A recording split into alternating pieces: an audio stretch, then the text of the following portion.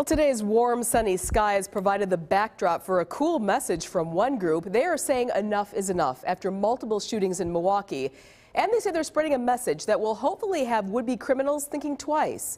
Fox 6's Sharita Irv reports community members are joining forces to combat violence and spread a message of peace.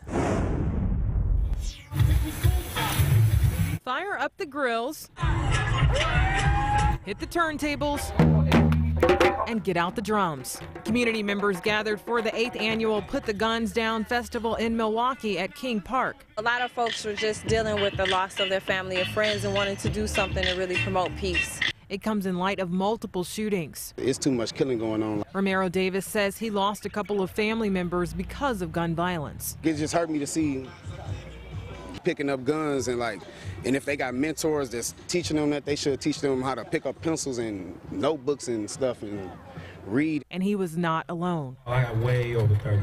Someone's got obituary stacked. Adults and children joined hands promoting unity and solidarity. Y'all ready for violence to stop? Say yeah! Yeah! They also did a march for those who were killed.